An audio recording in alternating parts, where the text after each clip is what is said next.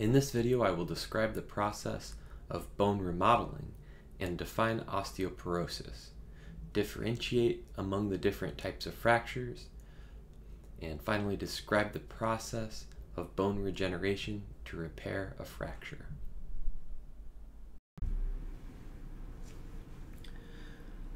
Bone remodeling is a process that occurs throughout the lifespan where new bone is formed by the activity of osteoblasts, and bone is also simultaneously being broken down and reabsorbed by osteoclasts.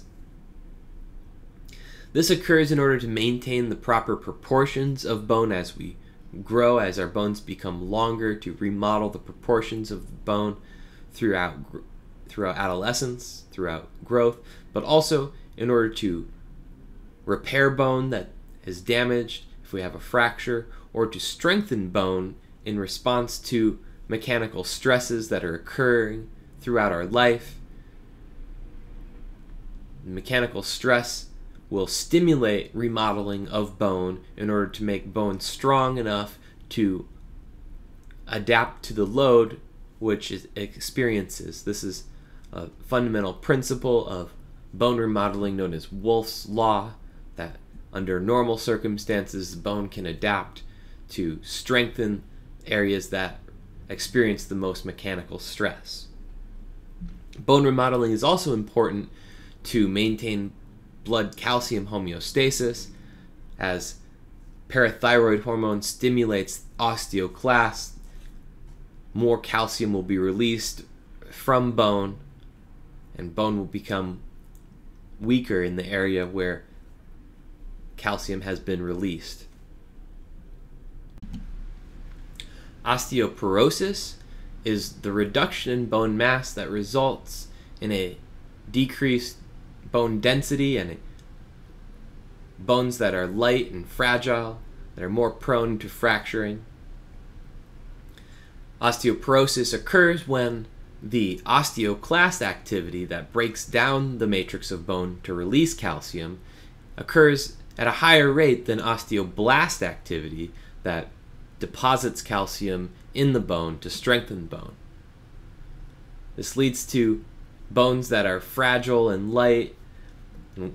We can see the example here of the effects of osteoporosis on the thoracic vertebrae, where there's normally a curvature to the vertebral column in the thoracic region to help support the weight of the upper body. That weight can lead to compression of the vertebral column and exaggerate the curvature of the thoracic region, a condition known as kyphosis or hunchback, which is more common in individuals with osteoporosis. While both men and women are at risk of osteoporosis, there is a higher risk of osteoporosis in women after menopause. This is because estrogen normally reduces the activity of osteoclasts, and as estrogen levels fall during menopause, osteoclast activity increases.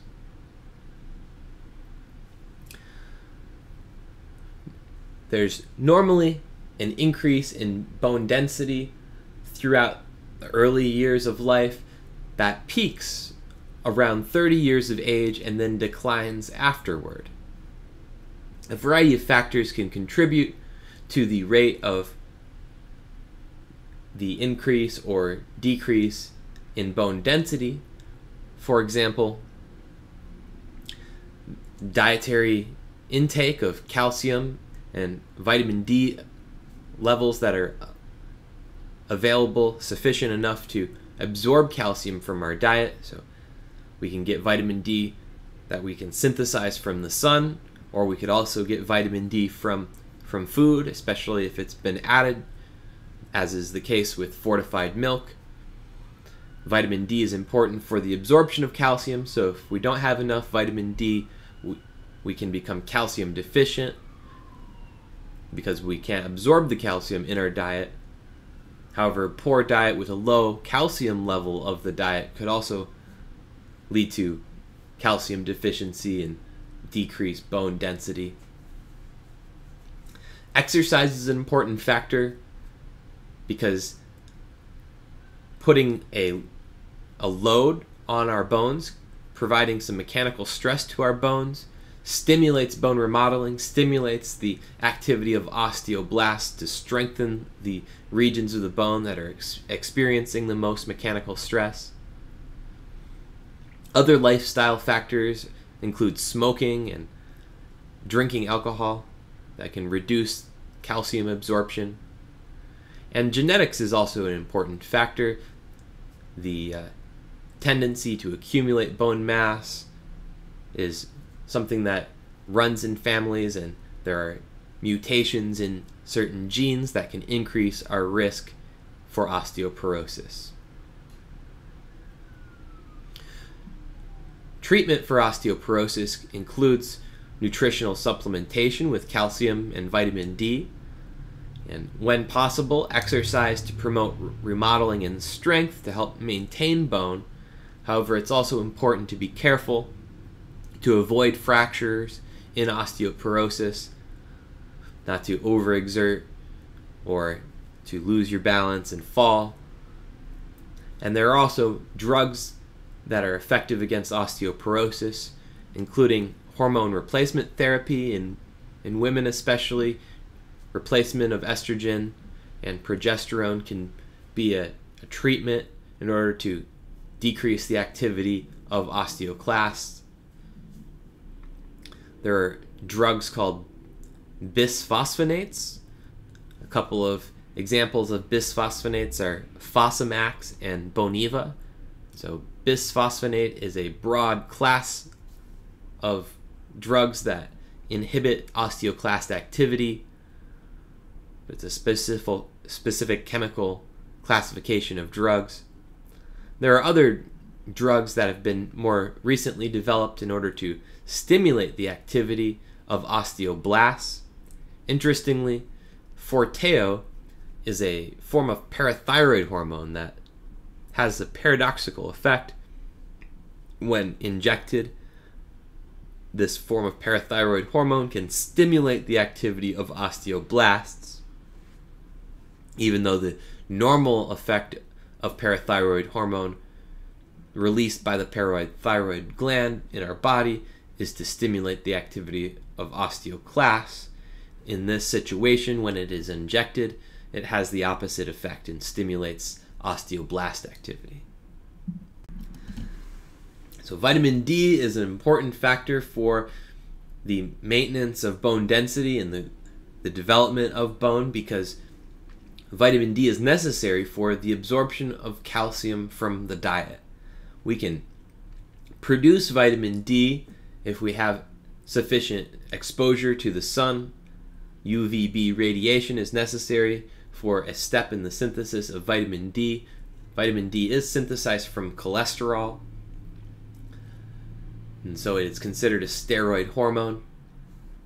We could also get vitamin D from the food or from supplements, although there are not many foods that naturally contain vitamin D. Fatty fish is an example that contains vitamin D, and some mushrooms contain vitamin D. And then you could also take supplements of vitamin D. You could take vitamin D pills, and vitamin D has been fortified in whole milk, and so the vitamin D has been added to whole milk as an effort to increase the calcium absorption from that milk and reduce the risk of calcium deficiency and a disorder that results in children called rickets, where bones become weak and bend under the weight of the body.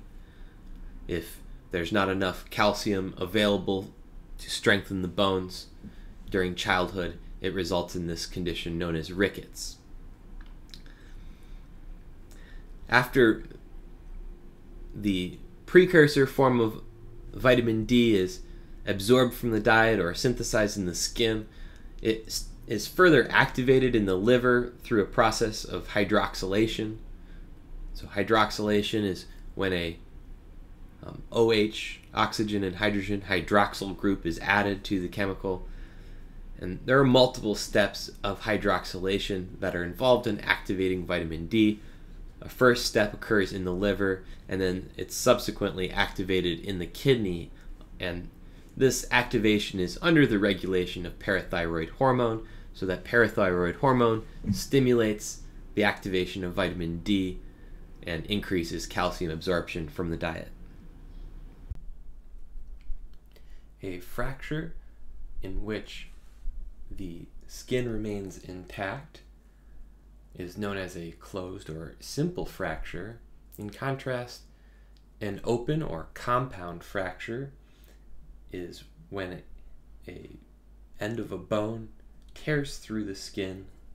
This carries a high risk of infection, so a open or compound fracture is very serious.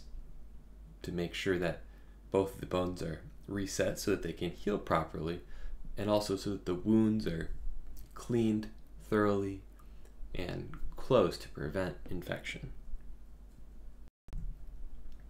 A transverse fracture is a fracture where the bone breaks straight across the long axis of the bone.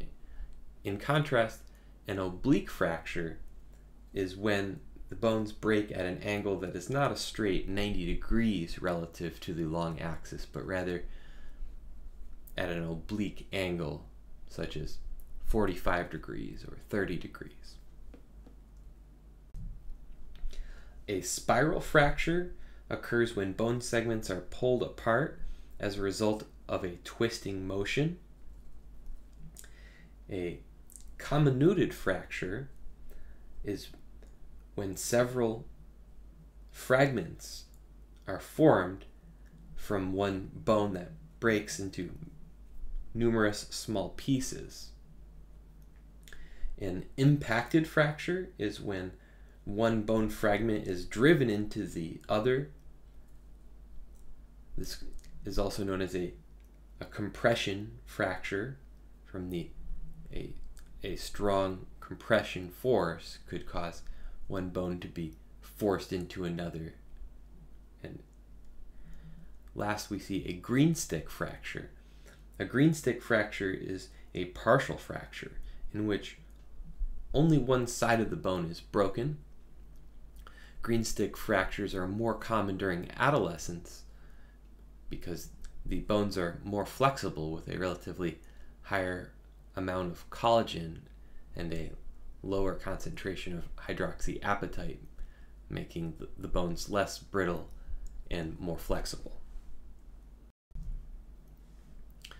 In order to heal after a fracture, the first stage in fracture repair is the formation of a fracture hematoma, commonly referred to as a blood clot, which occurs when ruptured blood vessels are detected by platelets and clotting factors, which leads to activation of the platelets and clotting factors.